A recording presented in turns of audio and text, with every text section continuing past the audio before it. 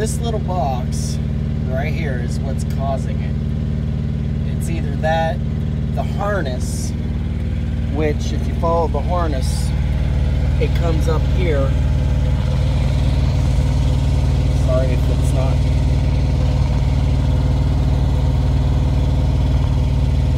This plug here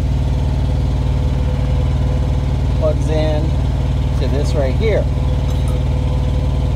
Right there. So it's either that, the harness, or that switch. The switch is your on-off switch, which is right here.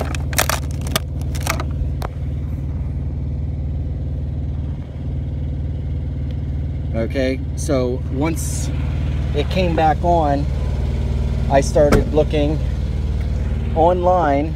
Some people say to change out that main PNDB, and that fixes the issue. But I just unplugged that harness, and I haven't had an issue since the days that happened. It's been, well, almost 2 months.